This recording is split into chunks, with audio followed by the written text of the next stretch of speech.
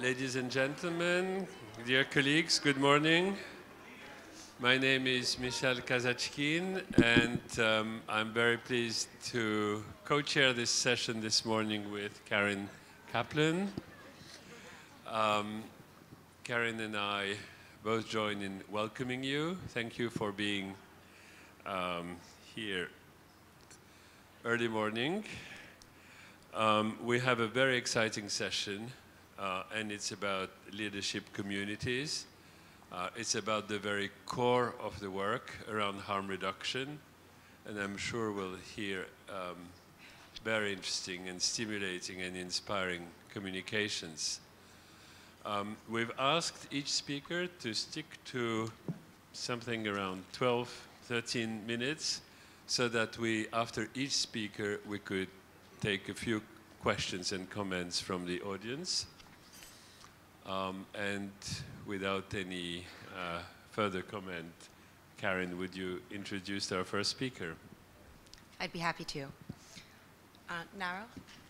Oh, Rajiv. Rajiv Kafle, it's a particular honor. He's one of my oldest friends in this movement. Rajiv, with almost 15 years of experience in the field of HIV and drug use from the grassroots level, where it is about saving one life at a time, to the global boardrooms where public health policies and programs are made to stand against corporate greed and broken promises, I have gained a wealth of invaluable insights that can be useful to mitigate the challenges and finding innovative solutions. Alongside a proven track record as a community mobilizer, a committed activist, and a good program manager, Rajiv has successfully established himself at the national, regional, and global levels as an acknowledged leader in the people living with HIV and people who use drugs movements. Rajiv has demonstrated his commitment to improving the quality of lives of people living with HIV and their meaningful involvement at all levels with his pioneering work in HIV treatment and care in Nepal, and by leading the civil society involvement in policy development, program implementation, and decision-making. Presently working on decriminalizing drug use and legalizing cannabis in Nepal by 2020. Welcome.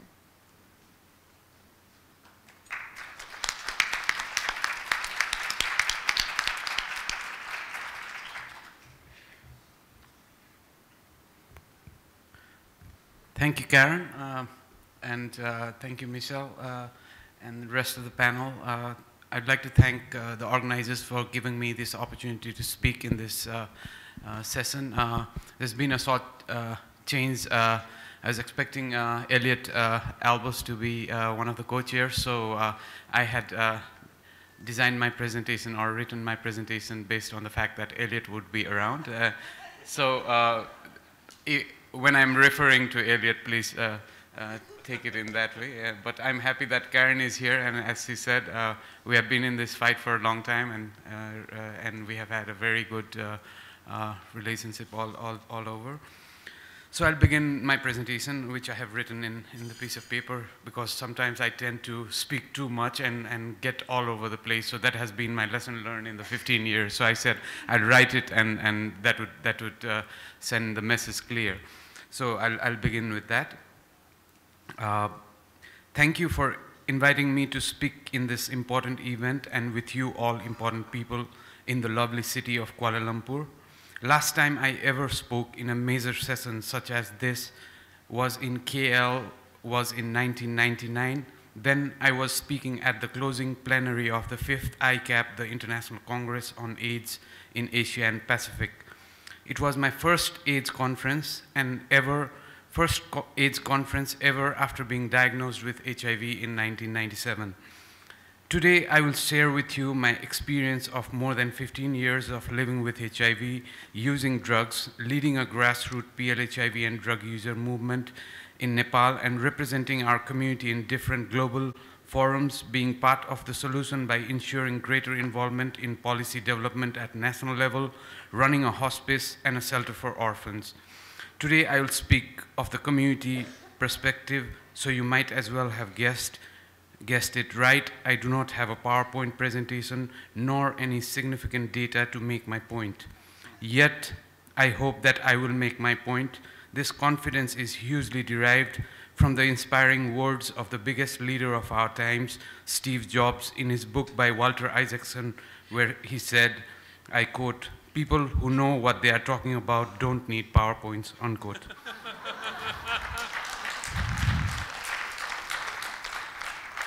Successful advocacy is intended to bring positive changes in the lives of many, and that is what we have been aiming for in the past decades. A major victory for people living with HIV community has resulted from successful advocacy that has led to significant increase in access to life-saving treatment around the world. Many other examples of change in policies are also considered as some of the best examples of successful advocacy at national and local levels. However, a stark reality that we often confront while discussing in depth about advocacy is the fact that we have invested way too much and achieved very little. For instance, if we sit down and calculate how much we have spent in the past 20 years globally on advocacy-related activities and what we have achieved so far, I'm sure the cost of results that we have achieved could be as high as hundreds of millions of dollars. If we look at it retrospectively, I think we would have never invested on such costly results. So why did we not realize earlier that we are not achieving desired results from our advocacy and redesigned our interventions or made them cost effective? My answer is that we still haven't realized. Let me now jump into something else, because I was trying to put the two concepts that I was to present together, but I just could not put it together. So the next part of my presentation is more closer to home, and it refers to Elliot, as I said earlier. So I begin. What an incredibly fractured people using drugs movement you have in your country. Read an email to me from my friend and one of our co-chairs today, Elliot Albers, some time back. To an outside world, it looked like communities were fighting with each other, blaming each other for all different reasons, calling names publicly in international and regional forums were some of the reasons for my friend to conclude. I tried to explore why our movement is fragmented, why we cannot collaborate and work together. I tried finding answers to why we are so close with so many commonalities than the rest of the world, yet so far. Here's what I think what's going on. Firstly, the pie is too small these days. As we all have noticed and are affected by continuous shrinking of funding in the past years, it is not very hard to understand that there is more and more competition, whereas the resources are getting lesser every day. As the saying goes, that an empty pot makes a louder noise, I think that's exactly what's happening around us too. As we geared up to rapidly scale up interventions that we knew worked, the global financial crisis hit and the funding started to shrink.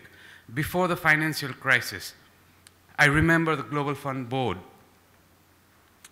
meeting, starting with the executive director's report that urged countries not to be shy in asking for resources. It changed so rapidly that in less than a year, the same Global Fund executive director's report would start talking about efficiency gains or cutting the fat. Now the countries are asked to cut everything that are not related to putting pills in the patient's mouth. I was leading the Nepal CCM, and the first things that were seen as fat was support to community networks. The argument was that it's not community's job to put the pills on the patient's mouth. Fair in a sense, but for those who have been in AIDS movement for a long time, it was a retreat from the global commitment announced by Kofi Annan, a backlash and the beginning of the end of the Global Fund. So I'm saying here that it's not only the communities to be blamed for the chaos, it's also partly the donors to be blamed. Donors to be blamed for having a very short-sightedness in terms of sustainability of the funding commitment itself. When we had lesser money, not only the fat was removed, in fact, some vital organs got removed too. A case in point is the middle-income countries. That's why I call it the beginning of the end of the Global Fund, as I remember a group of activists from Eastern Europe gathered outside the meeting venue during the Global Fund's retreat in Sofia and handed a memo to the board chair that said, "Global Fund is no more global, don't leave us behind." My second point, donor dependence, and lack of ownership. Though we talked a lot about behavior change interventions for our communities, though we designed excellent interventions to reach out to very hard to reach populations such as drug users, we failed to realize it's a challenge to reach out to the government and almost an impossible task to change their behavior. No matter how hard we tried to please them, it's not worked in most cases. This brings me to my second point as to how the lack of government ownership resulting from failure or lack of interventions designed to change government behaviors has affected the whole community movement. Had governments realized the importance of the communities, they would have supported community networks, because we are the ones standing on the front line, we are the boots on the ground. My third point is compartmentalized funding processes. The communities understood very well the intended outcomes of the Paris Declaration on Aid Effectiveness of 2005 and worked towards achieving it. I've talked about ownership, which is one of the pillars of the Paris Declaration earlier. Now I'll talk of the second and the third pillars, that are alignment and harmonization. Through alignment of resources and harmonization of interventions and avoiding duplication, we are aiming to achieve a more cohesive response. However, it is not easy as said as it is done in the grounds. Everyone has different interests, not to say that standing firm on our group interest is wrong, but sometimes we have to think rationally too. In one hand, we created mechanisms such as the country coordination mechanism that were inclusive of voices from different communities. They also became a source of all evil.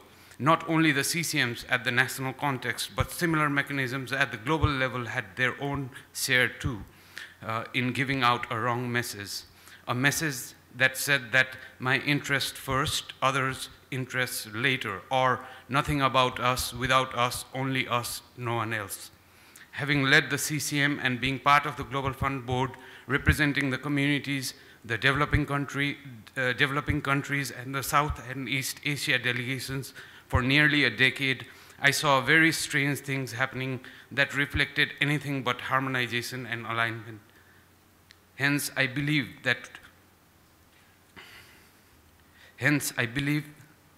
that had we been able to harmonize our effort in true sense as it was envisioned in the Paris Declaration and Accra Agenda for Action, we would never have to pit one group against the other, one disease against the other. The result, we all gain nothing from this silly fight. So, I would like to bring my presentation to a different tone by asking you all, what if we were to live this all over again?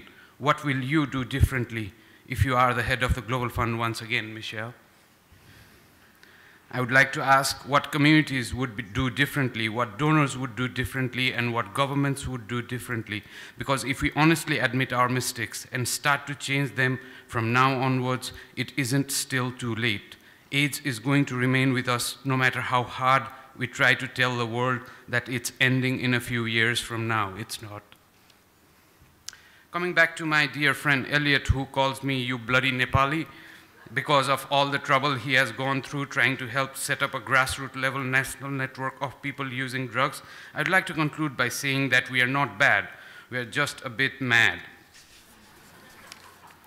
my friend. And this madness has allowed us to survive resiliently in a very adverse and hostile environment. We as drug users are not considered human even till date. We are kidnapped and tortured not only by police but our own people in the name of treatment. We are thrown out of jobs as if we are we are thrown out of jobs as if our drug using was highly contagious disease as Ebola. Even if we are allowed to be treated at hospitals, doctors tend to wear the Ebola suits before treating our minor abscesses. We are shunned and isolated by our own friends and families because their social identity comes first, the health and well-being of their own supposedly beloved children. So why we not be mad and crazy? My friend, why? So that's the end of my presentation, and I would just like to end with a different footnote as well on a different thing. Nepal has been going through a very hard time in the past 6 months, firstly with the earthquake that has devastated a lot of areas, including Kathmandu, the city I come from, as well as the neighboring cities. And after the earthquake, and immediately after the earthquake, and very recently with the blockade of the Indian blockade, and I really would like to take this forum because we have all been in this fight together, everyone as a world, and I'd like you all to know that there has not been a supply of fuel from Indian side. Nepal is a landlocked country. We don't have access to seaports, and we have been deprived of food and fuel for the past 2 months because of some political differences within our governments, and normal people like us are being hostage of that, and we have been forced to buy, forced to go and look out for firewood to cook food. I run a shelter for orphans, as I said earlier, and for the past 3 weeks or more we have been cooking on firewood, and that is not acceptable. Keeping people hostage on some political issues is not fair. So I would hope that this message could be put through you people, and something would change, and soon we would have some fuel, because we have lost a lot of lives because of the lack of fuel. Ambulances could not bring patients to the hospitals in the center as well. So thank you very much. Thanks for keeping it real, Rajiv, as always.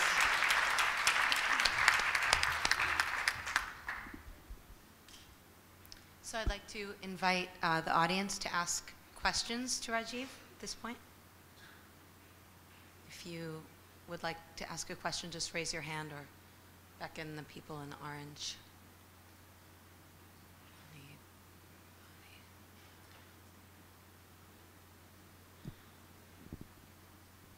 Yes. Did you have a question? There's a microphone. Thank you. Sorry, just to raise the point that he ended with, which is what would you do differently if you were given the opportunity to start all over again, just on reflection? Any ideas? Me? I know it's a bit loaded first thing in the morning, but